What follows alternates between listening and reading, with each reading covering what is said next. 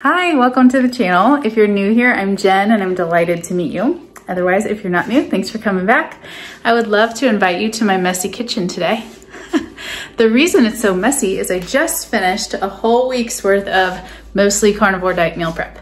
I've been meal prepping lately because it's been really the only thing that I've been finding that I'm able to stick to, having myself in a calorie restriction, but still feeding myself nutrient-dense foods and not overeating by making decisions in the moment that I'm too hungry and I need extra food. So the meal prepping has been a lifesaver for me. So I'd like to just try a few times making videos about it, see if it helps you guys, and also something for me to look back at later. And so this is how it went this week. For the mornings, I made breakfast burritos using egg life wraps instead of tortillas. I spooned scrambled eggs onto each wrap, then added a piece of cheddar cheese and one slice of bacon. Fun fact, my very first job was at Taco Bell, so I would consider myself an expert burrito wrapper. I was hoping to showcase my skills, but these burritos are much too full. Oh well, they're still gonna be delicious. Each burrito has 350 calories, 28 grams of protein, 1 gram of carbs, and 25 grams of fat. For lunch, I'm actually going to have brisket jerky. Maybe that seems weird to you, but I am going to love it. I measured out 3 ounces for each day, which would have been about 6 ounces of brisket before it was dehydrated. I know it doesn't seem like much, and believe me, I wish it was more, but it should be enough to get me by. Each serving has 39 grams of protein, 0 carbs, and 44 grams of fat. I have a full video about exactly how I made this jerky, but a quick synopsis is that I used brisket because I like it nice and fatty, and I cut it myself with a meat cutter that I purchased from Amazon. I seasoned it with nothing but my favorite salt, and I dehydrated it in my new London Sunshine dehydrator, which I love so much because it's easy to use, it has trays made of stainless steel instead of plastic, and it's remarkably easy to clean. For my dinner meal, I made beef short ribs on the stove in my Dutch oven. I measured out 5 ounces of beef for each serving, and then I added back some of the delicious juice that it was cooked in. These short ribs have 31 grams of protein, 0 carbs, and 60 grams of fat. Here's exactly how I made them. I took 2 packages of short ribs that I got when I recently purchased Half a Cow and put them into my Dutch oven. I love this beautiful pot. It's ceramic coated cast iron, and I got it from Amazon.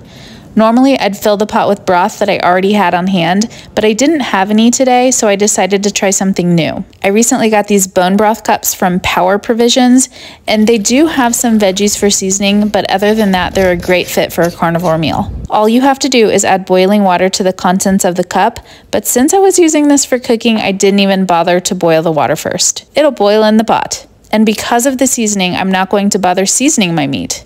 It saves me tons of steps. I want to nearly cover my meat, so I need 1 more bone broth cup to do that. This time, for your sake, I decided to follow the instructions and boil the water first so you can see what it's actually supposed to look like. I'll be honest, I snuck a little taste and it's really delicious. I would recommend it for cooking or for sipping. I love this meal because it's so simple. Once everything is put together, all you have to do is let it simmer until it's fork tender. After about 2 hours, I flipped my meat over and you can see it's starting to pull away from the bones, but it isn't fork tender yet. After about 4.5 hours, it was ready to go. This is absolutely one of the easiest and most forgiving ways to cook meat, so my Dutch oven gets a lot of use. What you see here is 6 days worth of mostly carnivore meals. It's a lot of work to do all this in one day, but it keeps me on track toward my goals, so it's absolutely worth it. In addition to the food that you saw me prep, I will also be starting each day with my homemade multivitamin and ending each day with a cup of raw milk.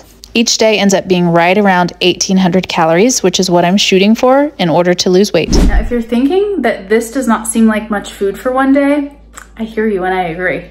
I usually finish a meal wanting more food. Not that I'm starving or super hungry or, I'm mostly satisfied, but I just want more food. I have a big appetite and it takes a lot to satisfy me. But this has been working because it's something that I plan ahead using my rational mind in the moment when I'm not trying to scarf it all down. Like right now, I'm just focused on hitting about 1,800 calories a day. And this week, my fat content is a little bit higher than normal just because lately protein's been a bit higher, fat's been a little lower, and it's making my poops a little bit constipated. So I'm increasing fat a bit this week on purpose. But because I'm able to, again, rationally think in this moment with my higher brain right now, in preparation for the week, it keeps me from making any last minute impulse decisions during the week when I don't maybe use the best part of my brain to make those decisions. So I know this is helping me a ton. I hope it's helping you too. I'd love to know in the comments what you think, if you have any advice, any suggestions, any questions, any of that. And if you enjoyed it, please like and subscribe and catch me on Instagram where we can connect every day.